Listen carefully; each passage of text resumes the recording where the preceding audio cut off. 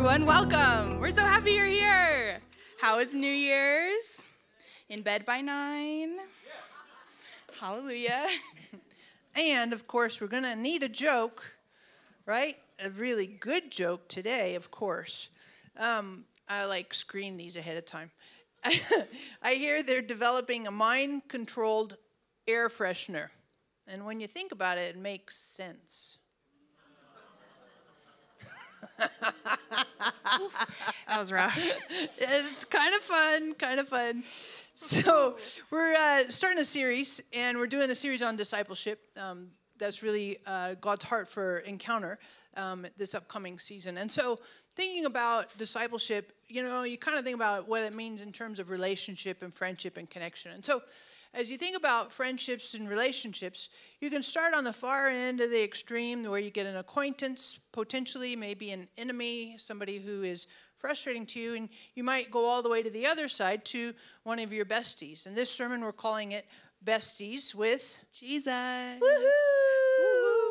So I'm going to share a brief story on one end of the spectrum, somebody that recently was a little frustrating to me, kind of. So I'm at Walmart, right, and it's after Christmas, and I'm buying Christmas wrapping paper. Smart, because half price, right? And so I'm getting a lot. I have 4 or 6 rolls, and I go through self-checkout, and, I just scan my card and swipe, and it's Christmas paper. That's all I'm buying. That's it. I don't even put it in a bag. I just am carrying it out, because I believe in recycle, all that stuff. Anyway, so I'm walking out the door, throw my receipt in the trash, because it's just stupid Christmas paper. Throw my receipt in the trash. A guy at the door, who's like the Walmart employee, she's like, I need to see your receipt. I'm like, what? No, I need to see your receipt. I said, look. I said, it's wrapping paper, right? And it's on sale. Half price. No, I need to see your receipt. I don't have my receipt. Well, you need to go find it. And I'm like, I'm going to find you. So we go, I was mad. So I go back, and it's in the trash. And the guy who is supervising all the self-checkout, because they have somebody who watches that you don't steal stuff. The guy at the checkout guy, he's like, Kevin, I watched her pay. She's okay. And Kevin is like, no, I got to see that receipt. And I am fished through the trash. I'm like, here's your receipt. And he looks at it, and he ding, ding, ding. I'm like, this is ridiculous. I want to rip his head off, So that would be an example of an antagonistic, frustrating end of the spectrum in terms of a relationship. On the other side of it, Isabell has something a little bit more warm and fuzzy. Thank God, right? I'm in college. I don't know if any of you know. And I go to Oral Roberts University in Tulsa. And one of my best friends is my friend Allie. And she was my freshman RA. So I was a little afraid of her, but we ended up being friends. And this year, she is a teacher in Tulsa, and I'm a student.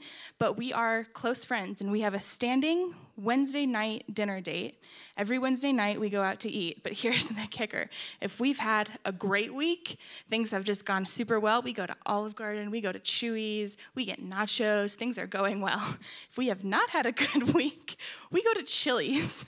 We order water and appetizers, and we just cry over our quesadillas. But the key part here is Allie and I spend time with each other, no matter if things are going super, super well or if things are going very, very not well.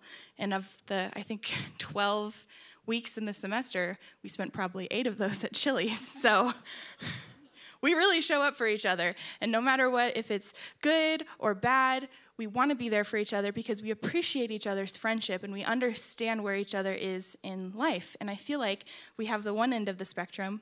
I don't really want to be friends with Kevin. I'm fine with just being an acquaintance with Kevin. I don't want to get to know him. He doesn't seem like the kind of chap to, really show up and support you. But on the other end, we have deep, intentional connection. We're going to talk about the 3 different levels. There's a little middle in there, and we're calling it, everybody get ready, kinesthetic connections. Whew. That is a 25-cent word if I ever heard one. And kinesthetic involves movement of some kind. It involves shifting. It involves something being active. And so in each of these three areas of connection that we have, there's movement. You can go in and out of each one. You can be an acquaintance, a friend, and then the deepest level of connection that we're calling is discipleship. Everybody say discipleship. And so, Mom, what was the first kind of level of connection? It would not be Kevin.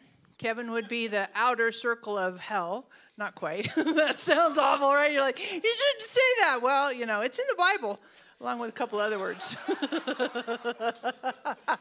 I know, right? I need to get saved.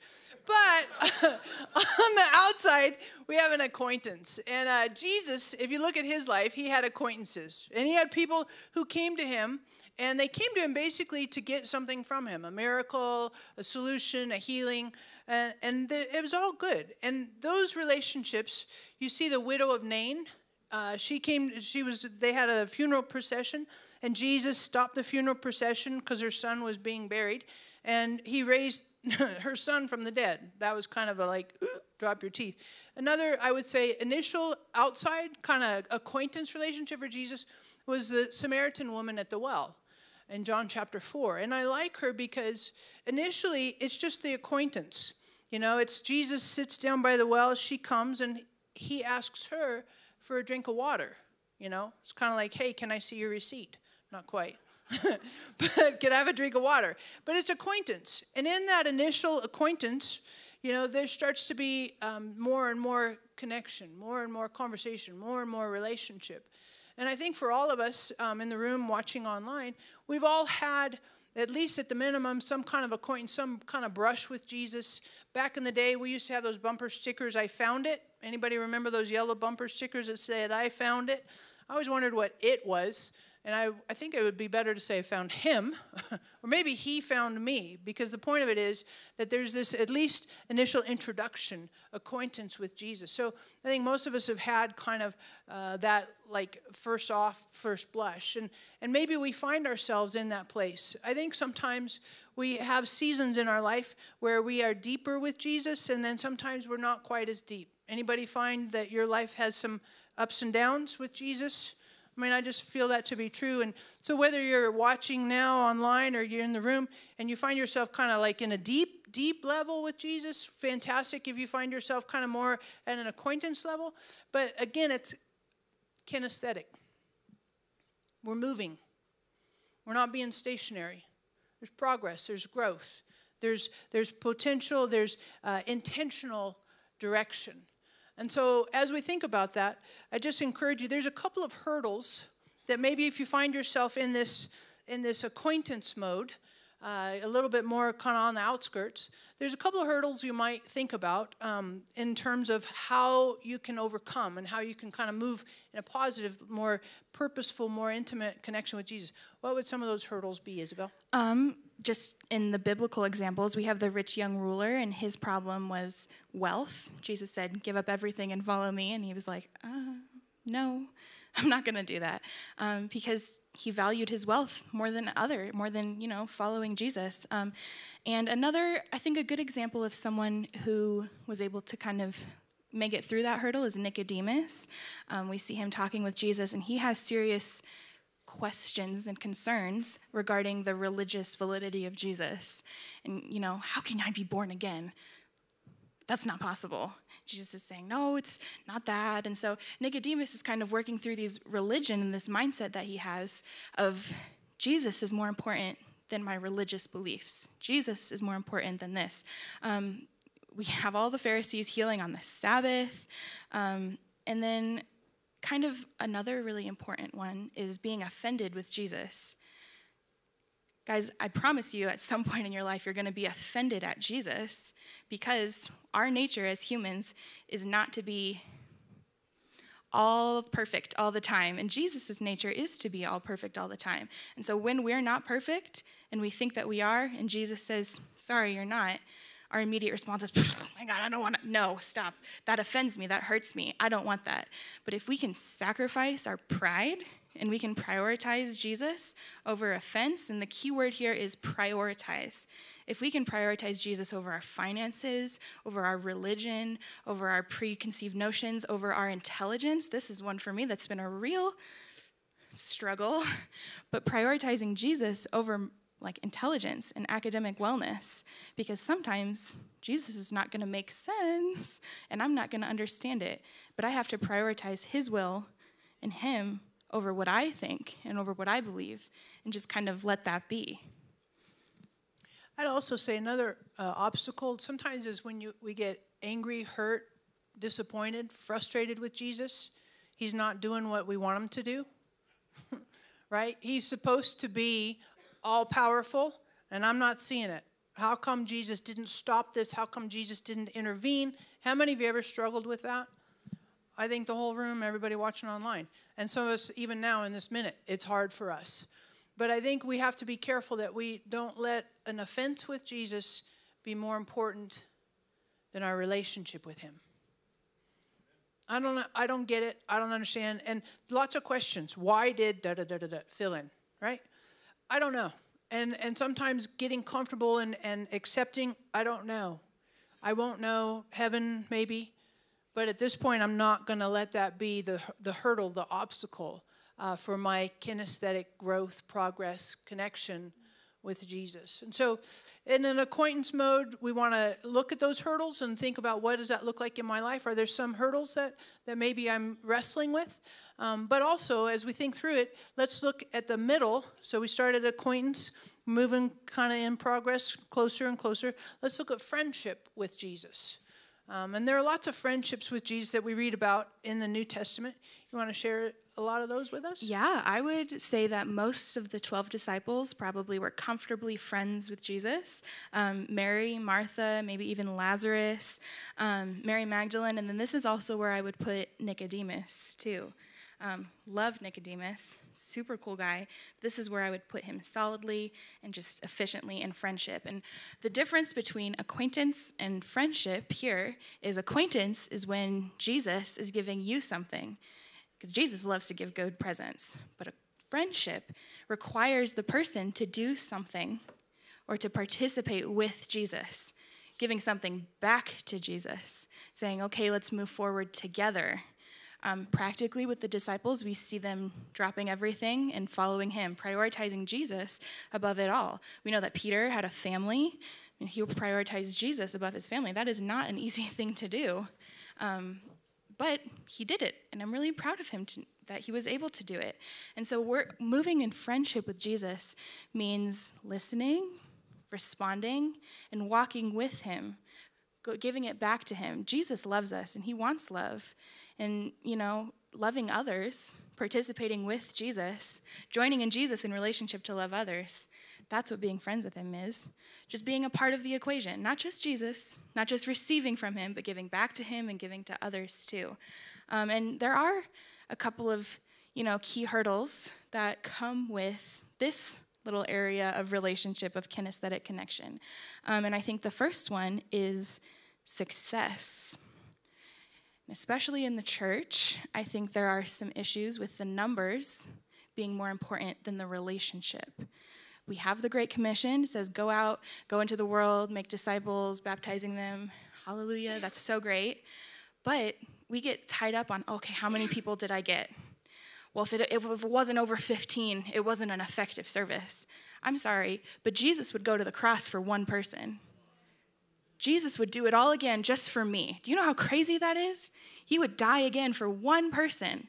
And if we have the mindset of it wasn't good enough if I didn't have more than 10, that is completely against the whole idea of the gospel.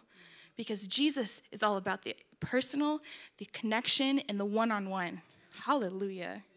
Another one, I think, is genuine love. Sometimes it can be hard to love at the sake of ourselves. Sometimes it can be hard to love in spite of offenses we have at people. That is something that I struggle with more than anything. And I think the biggest hurdle that kind of keeps people in just friendship and not quite in discipleship is failure. And failure is really, really difficult to make peace with.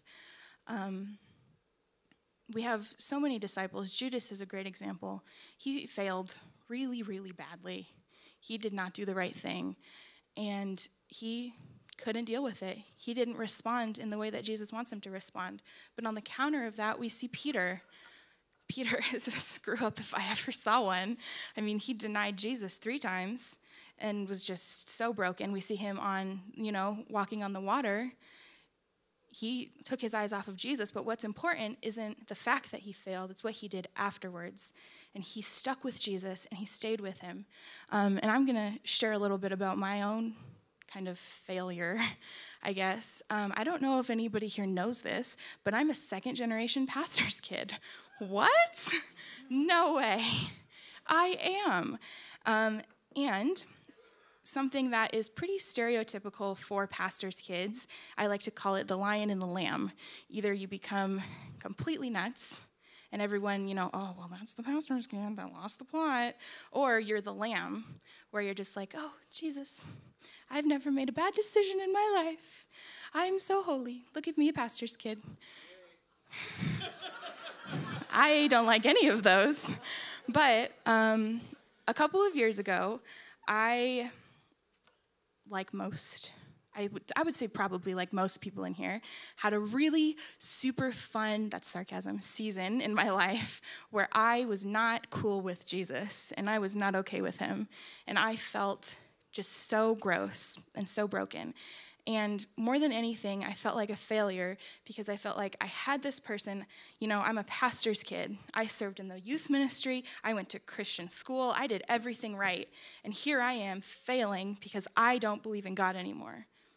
And that was one of the hardest moments in my life because it felt like there was all these expectations on me that I was putting on me, that everybody was putting on me, and I was just failing because I couldn't hang on to my faith, and I couldn't hang on to Jesus. And I was so broken and so disappointed in myself, not only because I had lost, or I thought that I had lost a relationship with Jesus, but because I had failed my parents, I had failed my grandparents, I had failed the church, I didn't know what I was going to do with my future. But in that season of my life, Jesus showed up in a crazy, amazing way. And I remember I was at a church service and he gave me this vision and I was drowning in the vision. And that's exactly what I was doing in my life. I was drowning. And Jesus was saying, I'm not at the shore trying to throw you a lifeline. I'm not watching you drown. I'm down in the water with you while you're drowning. And I'm never going to leave you. There's nowhere you can go that I'm not there. And I will be with you. We can drown together until you need to come to the surface. Until you're ready, you can come. And throughout it all of my doubts, all of the terrible decisions I made, Jesus was there with me every step of the way. And I feel like that, in that season of my life, that's what really brought me from just friendship into discipleship with Jesus, was the fact that he was always with me, and he reminded me of that constantly. Well, I don't know what to say to that. That was awesome. Can you do it again? No. I think for me, in terms of failure, I know there were some years ago, pre-kids, that I was, doing Bible quiet time in the morning, and I liked it, and it was kind of going through the motions. But I felt like Holy Spirit really confronted me and said, you know what, Sarah, you're doing this, your little quiet time thing, so you can get sermons. So you can be an amazing speaker, so you can have like amazing insight and revelation. You're not doing this for a relationship with me. You're doing it for the mechanics for your profession, and so that you look really polished and super, super like informed and insightful, revelation, all that stuff, to be impressed, make yourself feel good. I was like, that's not true. No, I'm here with you. Well, yeah, but you're doing it for a sermon because you're speaking on Wednesday night and you need something to share on Wednesday night. That's why you're doing it. And so we had this wrestle, I don't know, several months, maybe over a year and a half. And guess who won? Go figure. Jesus won, thank goodness. And so it's interesting because I think a lot of times in the friendship piece, we want Jesus, we love Jesus, we think he's cool. But I think a lot of times we do it for kind of motives that may not be just out of pure relationship, out of pure connection.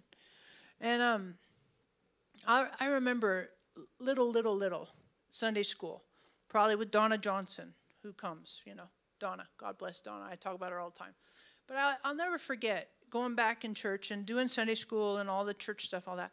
And I remember, I had various people tell me, well, you should do it, and it's the right thing to do. And there were all these motives and I just remember talking with Jesus when I was really little and said, should isn't the best. I can't make should last, right? The shoulds run out. I should do, the guilt stuff. It's not going to sustain and keep me going, sustain me. And I was like, well, what's the deal here? How can I keep connection with you? How can I keep relationship with you? What's the best motive? And I just felt like God said to me, love. Love me, Sarah.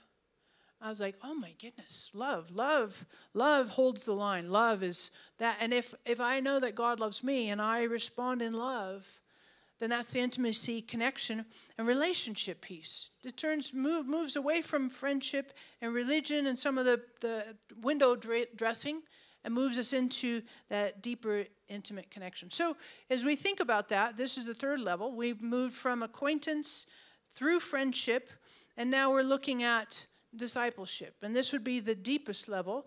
And what does that look like for us, Belly? So the purpose of discipleship, it has some really funky Greek root. Why don't you go ahead and share what that means? Huh? I'm Hebrew, she's Greek. No. So it means to be a learner.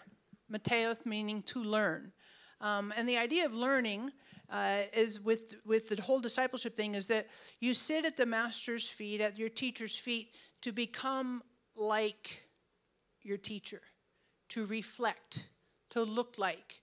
So that there's, when you look at the teacher and you look at the student, more and more the student looks like the teacher. The student acts like the teacher. The student chooses, prioritizes. Everything becomes a reflection of the teacher. And so that's the idea that goes behind discipleship.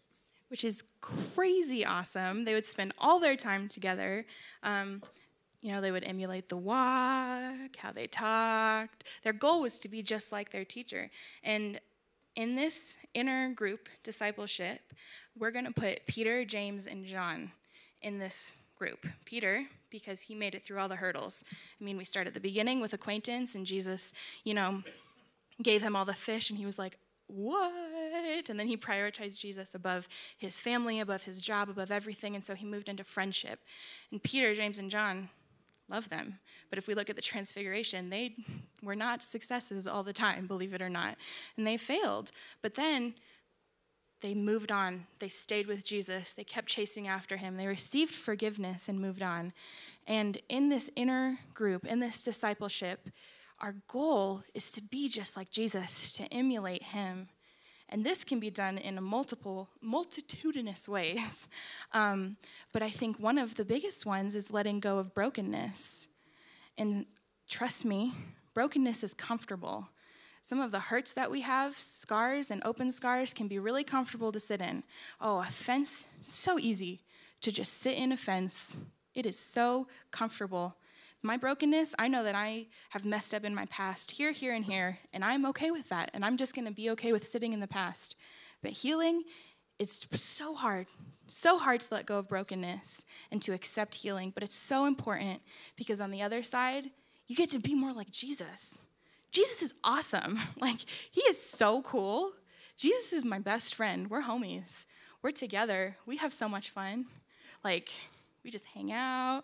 And when I was in high school, I had a teacher tell me that our job was to be the moon. And the moon has no light unless it reflects the sun. And so our job, if you want to write this down, is to be the moon. In discipleship, the goal is to be the moon. We have no light unless we reflect the sun. And I think that's beautiful because the moon is beautiful in itself.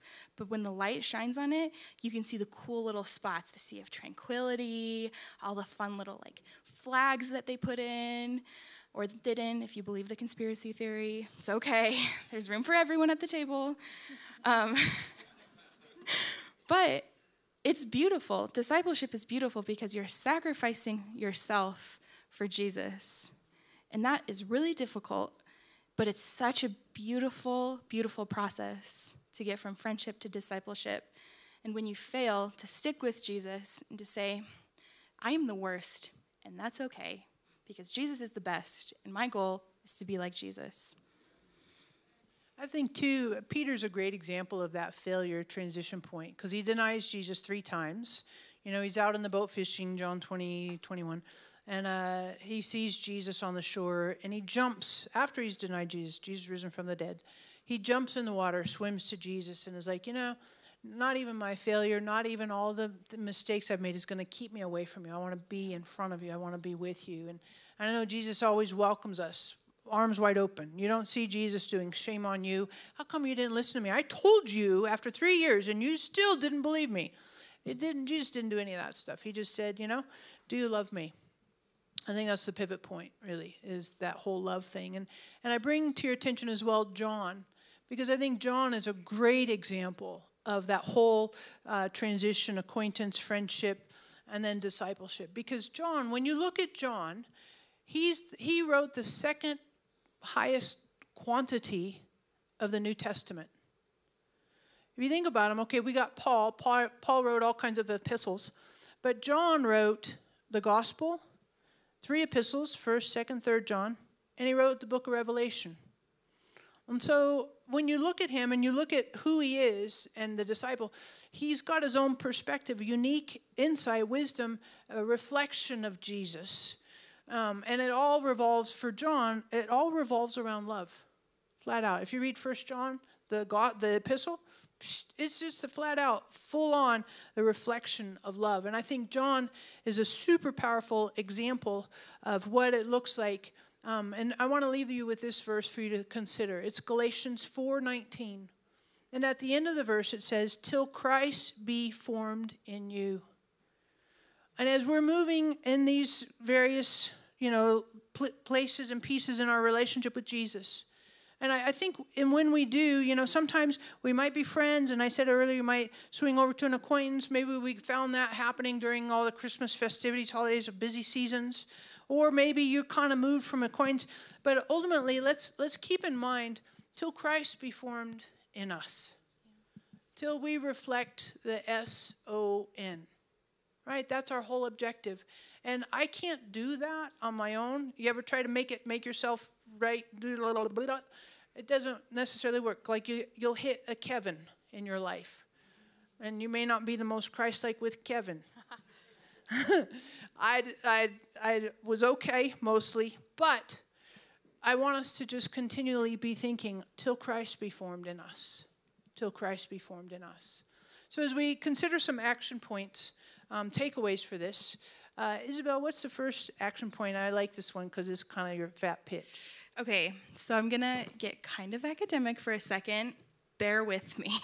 So Aristotle, can I hear it for Aristotle? Woo woo! So he did a great study on friendship and the different kinds of friendship in his book, The Nicomachean Ethics. That's another 25-cent word, and I don't know what it means. But he defines a true friend as someone who loves for the sake of the other person. And I think that if we want to be true friends, or I would say disciples with Jesus, we love not for the sake of us, but for the sake of the other person. Friendship, deep, intentional relationship, discipleship with Jesus is not about how much we can get from it, but it's about what we can give from it. It's about how we can be friends with people. I mean, one of my best friends, Allie, I don't go to Chili's every Wednesday because I really like their food. I go to Chili's every Wednesday because she's had a hard week, I've had a hard week, and I show up so I can listen to her and so that she can listen to me. And we're friends for the sake of each other. The things that we do, my roommate, Allison, she's in the back. Everyone say, hi, Allison. Hola. The things that we do, the sacrifices that we make, I don't know if any of you remember college, but sometimes living with the same person for a year can get kind of weird. And you might be like, I want the fridge space for my LaCroix, not your LaCroix. But just showing up and making the sacrifice of you can have the fridge space. That's for the sake of someone else. That's a teeny tiny little example that you can do. But even, intentional sacrifice. Jesus says, greater love has no man than this, than to sacrifice his life for another. Literally, okay, yes, Jesus did that. But figuratively, what does that mean for you? Your time, your energy, your effort, love languages, knowing someone's love language and going out of your way, but loving for the sake of another person. That is what discipleship is about, and that's what Jesus does for us. And that's what we should do for Jesus. Loving him, not because of all the cool things that he gives us, but loving him because that's what he wants us to do. Loving him so that we can love on him. You know, you can love on Jesus, and he loves that. And that's awesome. And that's where intimacy and relationship is formed. And when we practiced, you talked about you're doing your Jesus, making space for Jesus. Gosh, I want you to tell them that, because that was really astounding. So I took a class called Jesus is the Thesis. How exciting is that? And in that class, we talk about Jesus. What? We do. And so in that class, I really got to know who Jesus was, and that translated for me in my personal time. And so I started going on dates with Jesus, and I would go to a movie, and I would choose a seat that had one seat open, and it could be like not a very Christian movie, but I was spending time with Jesus. I was on a date with Jesus, and we were just hanging out. And in my car, you know, I can either listen to Machine Gun Kelly for the entire 45-minute drive it takes me to get up north, or I can turn the music off and just spend time with Jesus. And that's another practical way. Jesus just wants to spend time with you. Like, he just wants to hang out. What do you do with your friends? You hang out with them. You text them, or they text you. For me, they text me because I'm terrible at texting, but you just spend time with them. You go out of your way. Go to a coffee shop, put in your AirPods. No one has to know that there's not music in there. It's just time with Jesus. He just wants to hang out with you, doing things that you do in your everyday life, going shopping. And instead of just being like, ooh, this is cute, being like, Jesus, do you think this is cute? And listening, because he's talking all the time. Jesus is awesome. He just wants to hang out with you, to spend time with you. And I would also encourage, as action point, another one is let's maybe take the next quarter through the end of March, and let's look at reading through the Gospels. Because as we do that, we get to know Jesus.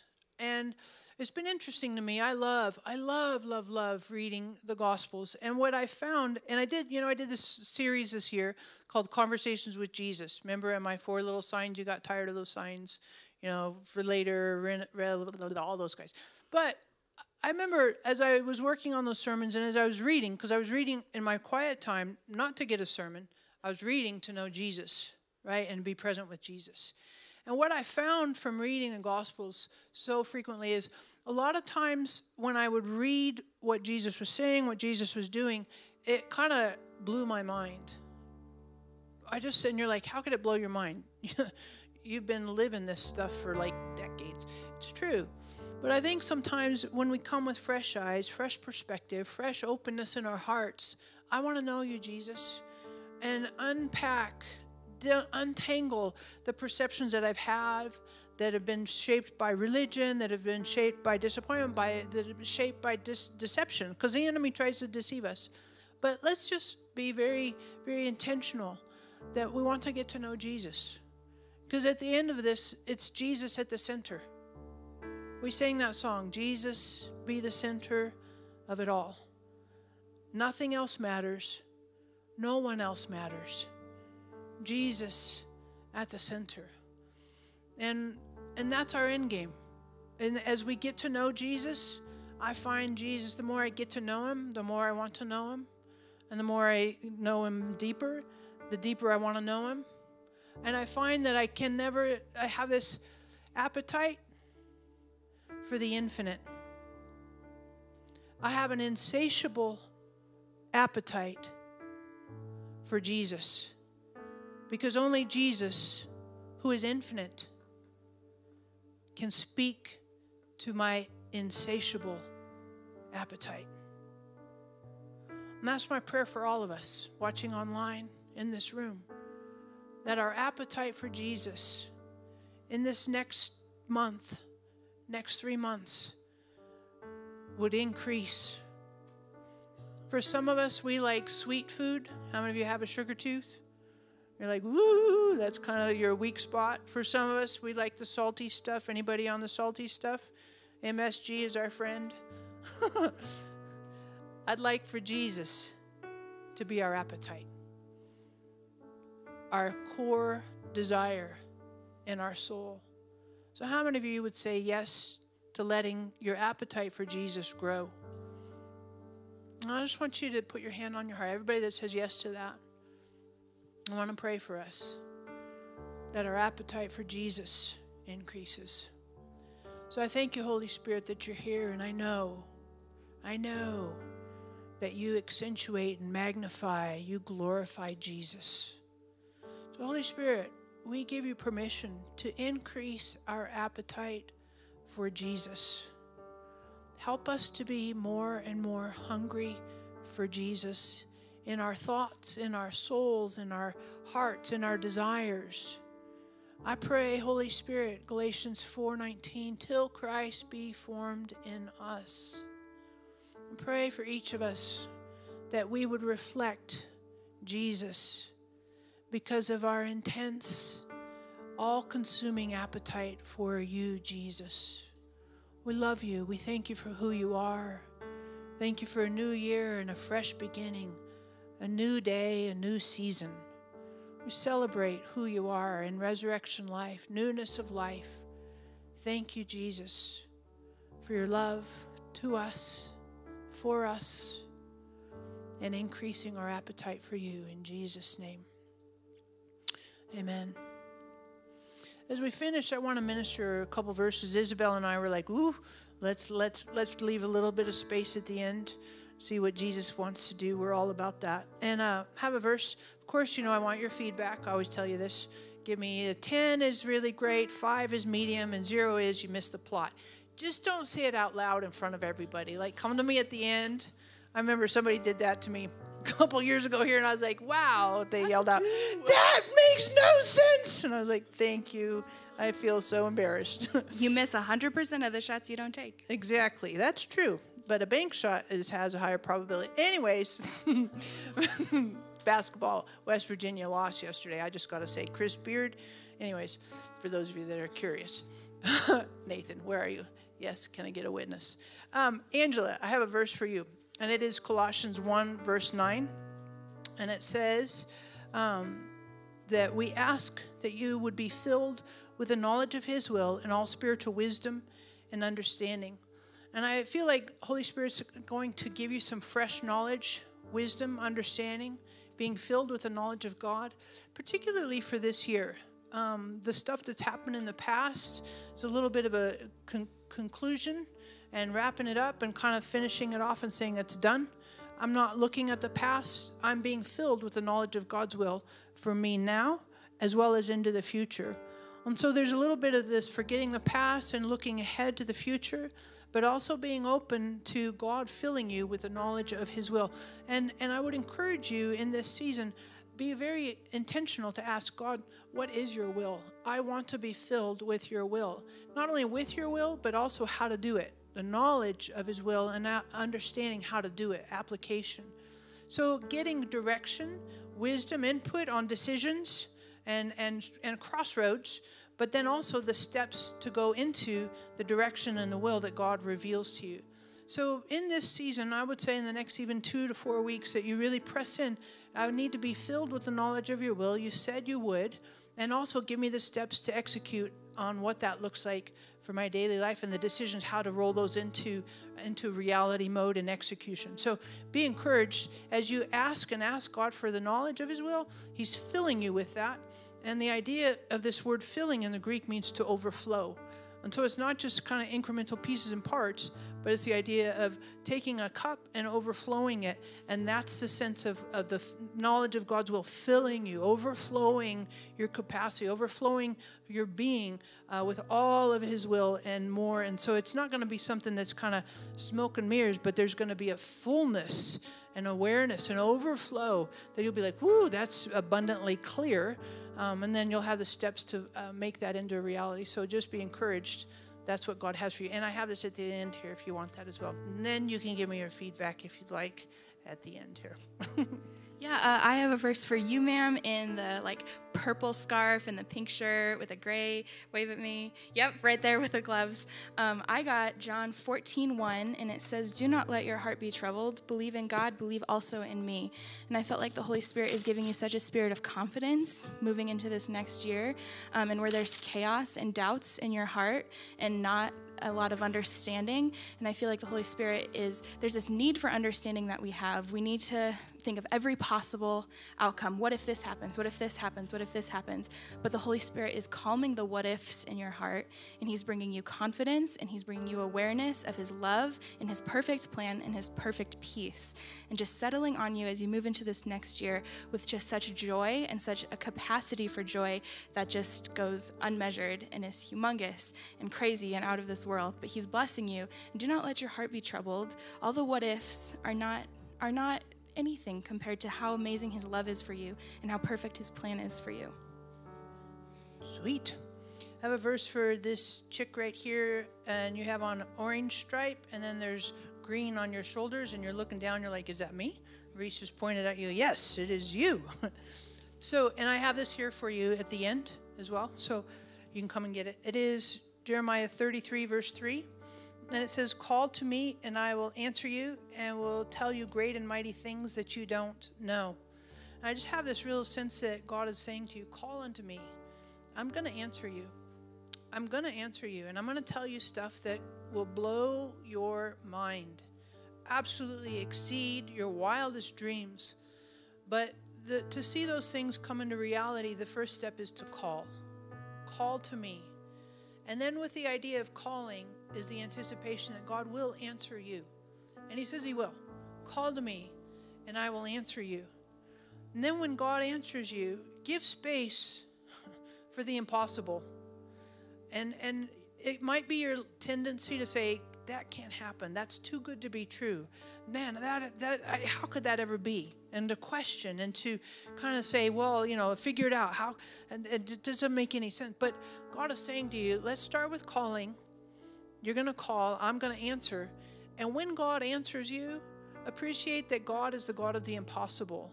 God is not limited by space, time, boundaries, the laws of physics and rules of the universe. God is the author, wrote all that stuff. And so what is impossible for you is easy. So don't just disqualify what God says to you and say, that's ridiculous, that's insane, that's ludicrous, that could never, none of that. Just put that in the easy box, because that's God's territory, and just kind of yield and surrender the impossible and say, I trust and believe you, and I have confidence that you're God, and I don't have to understand everything for you to be God, and for you to say, and some of this is saying yes to God, yes to what seems to be illogical, impossible, improbable even. Just say yes, and you'll help. It'll be kind of this cycle of you're saying yes, and then you're calling. God answers, shows you impossible, mighty things. You say yes, and then you go back to calling. So just don't think that it's a one-time thing, but just participate in this whole adventure. It's kind of a cycle for you. It's an adventure, and the more you say yes, the easier it will be to call. So just be determined in your soul and your heart that in this season, for these days in front of you, that you're calling, God's answering, and God is showing you stuff that'll blow your mind and encourage your soul and do who God is. So be encouraged. Keep calling. And last one for me, sir, right here with the blue and white striped plaid shirt. Wave at me. Yes. Okay. So I have a fun Hebrew word for you. It's chesed, which I have a tattoo of, believe it or not. And it means loving kindness, covenant love, and even loyalty. And I feel like right now God just wants to honor you, and you are very loyal. And he says, that is a gift that I've given you, and it is my pleasure to take joy in you. And the Lord loves your loyal heart, and he sees the sacrifices that you've made for the sake of loyalty to yourself, to your family, for others. And he says, well done. You're doing good. He says, keep going. I believe in you. I love you. Go to the next glory to glory. The next glory is waiting for you, and I have it for you, and it's perfect, and you're doing great. And sometimes we just need a little encouragement, and the Holy Spirit saying, I see you, I love you, I know you, I've given you good gifts, and good gifts on purpose. And who you are, I planned out, And look at how amazing you are. Look at how amazing you turned out. So the Holy Spirit is just wanting to love on you in this time and in this moment. And I have a little paper too, if you want to come and get it. And along that line is Psalms 136. I would encourage you to read that chapter because there's a phrase, and then it says, for your loving kindness endures forever. There's a phrase, your loving kindness, and it alternates. Phrase, loving kindness endures forever. Phrase, alternate, alternate, alternate. And that's the key theme for the entire chapter of Psalms 136. And so I just encourage you as you read that, you're going to see the loving kindness of God in ways you've never seen before, and affirming your consistency and loyalty, and just saying, hey, God, this is a reflection. It's a reflection. Well done, my good and faithful servant, my beloved son. This is my beloved son, in whom I am well pleased. That's what I sense God saying to you. You're his beloved son, and he's well pleased with you. Like, you make it smile, he beams. He's like, wow, I'm so proud of you, son. I'm so proud of how well you love, how loyal, your consistency, your faithfulness. Well done, my beloved son. I'm pleased with you. I am very, very pleased with you, not because you've earned it, but because of your love and connection, letting me love through you and also letting me love you. Well done. This is my beloved son in whom I am well pleased. So, on that happy note, little friends and family, we want you to keep working closer, keep growing closer, keep connecting with Jesus, keep being available for Jesus to love you, and keep reflecting till Christ be formed in you. God bless you. If we gave you a verse, pop up here at the front, and we'll be happy to give you our little sheets. We'll see you hopefully on Wednesday, because we have worship night. It's going to be super wonderful, powerful. And Jose, hola, ¿cómo está usted? I just had to do that just to be fun. All right, peace out, guys. We love you.